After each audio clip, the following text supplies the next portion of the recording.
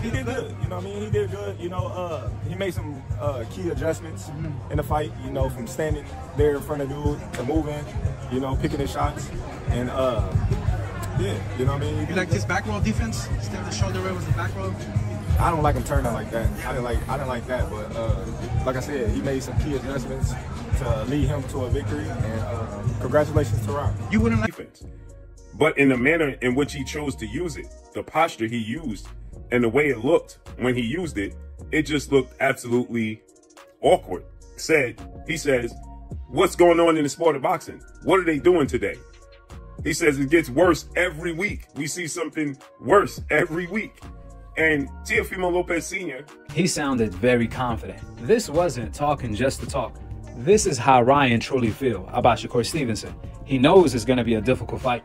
However, he believes he could beat Shakur. Well, Shakur gave his reaction to Ryan knocking out Oscar Duarte, where he said, Ryan is trash. All he has is a left hook. Ryan Garcia's unorthodox use of the shoulder roll defense against Oscar Duarte has raised eyebrows among boxing purists, particularly boxing legend Floyd Mayweather. Mayweather, renowned for his mastery of the Philly shell, believes that Garcia's execution of the technique was akin to cheating, as it allowed him to turn his back on his opponent and avoid certain punches. Ryan Garcia's version of the Philly shell was nothing more than a cheap trick, Mayweather asserted. He was intentionally turning his back on Duarte. Okay, it was very awkward. It was very unorthodox.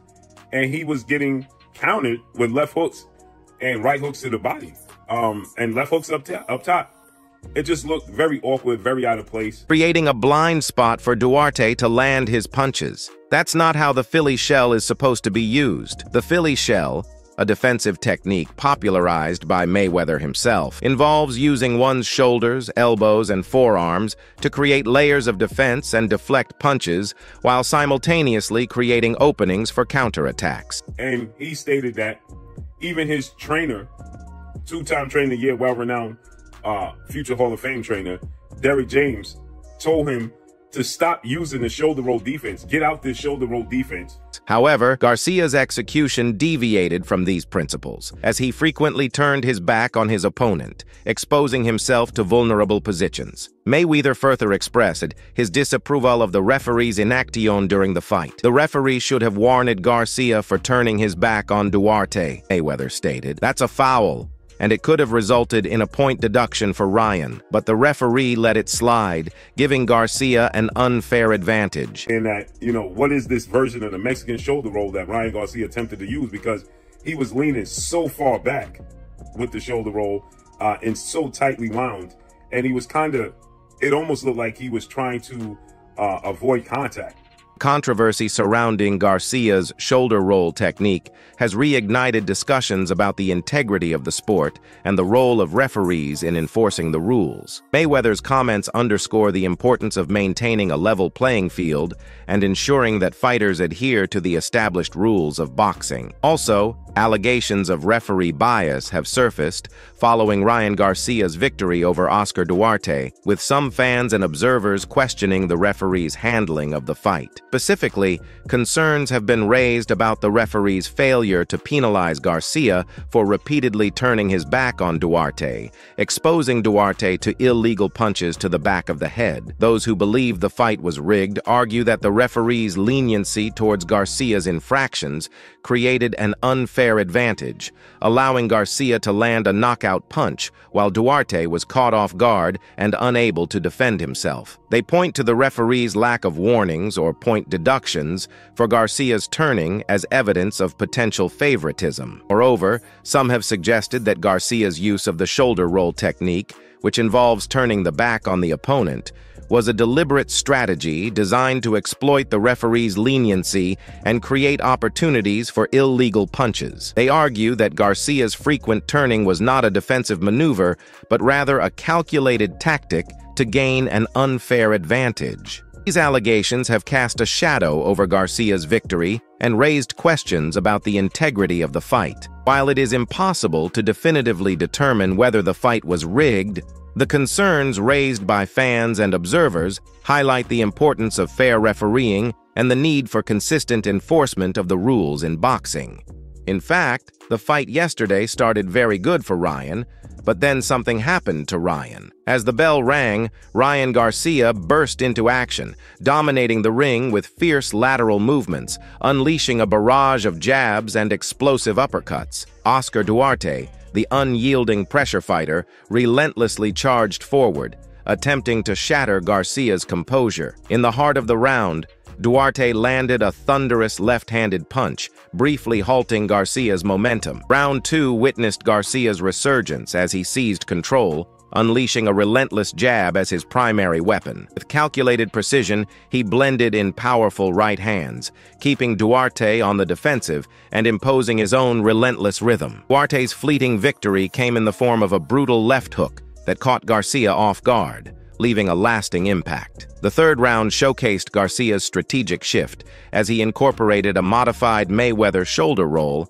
a nod to defensive genius. However, Garcia's execution proved inconsistent, turning moments of defense into vulnerability. Undeterred, he pressed on, attempting to emulate Mayweather's brilliance. As the fight unfolded, Garcia's reliance on the shoulder roll became glaringly apparent. Turning his back to Duarte, he left himself open to counterpunches. Duarte, savvy veteran, exploited Garcia's defensive flaws. In the fifth round, 2 thunderous left hooks landed, piercing through Garcia's imperfect shoulder roll and sending a clear message. The sixth round saw Garcia persisting with his FLOYD shoulder roll, inviting danger. Despite Duarte's capitalization on these lapses, Garcia, fueled by sheer athleticism and power, maintained command. Yet, his defensive vulnerabilities loomed large, hinting at potential struggles against technically superior opponents in the future. In the explosive 8th round,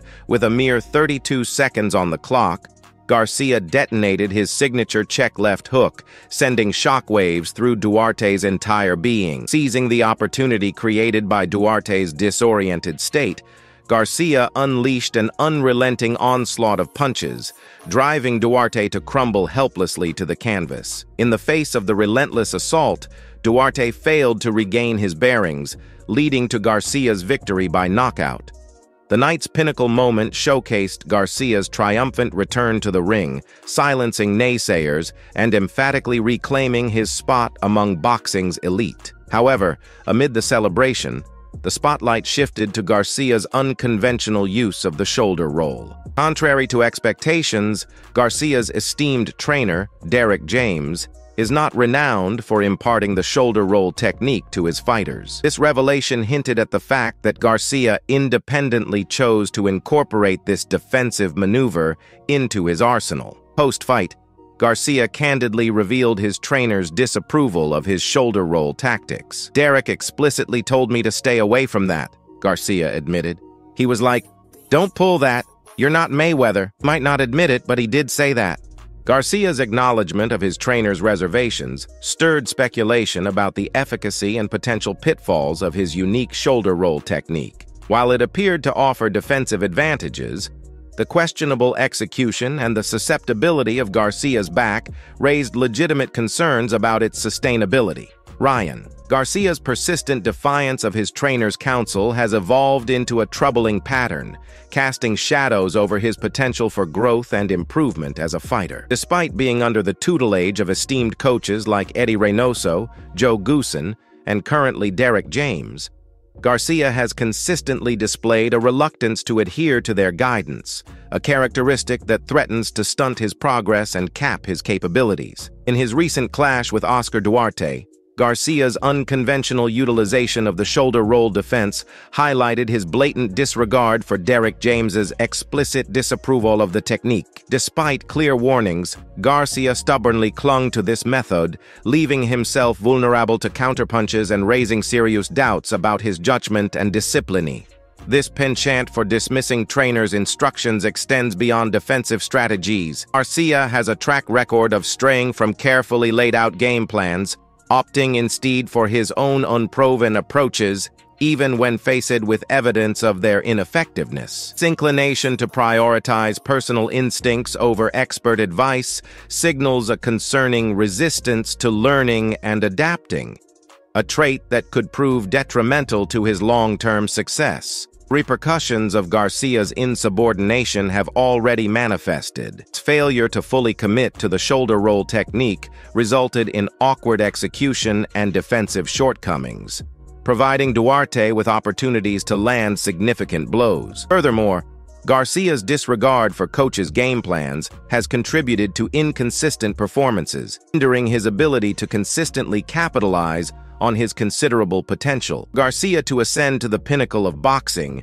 he must confront and overcome this tendency to dismiss his trainer's instructions. Recognition that their expertise and experience are invaluable assets in his development is paramount.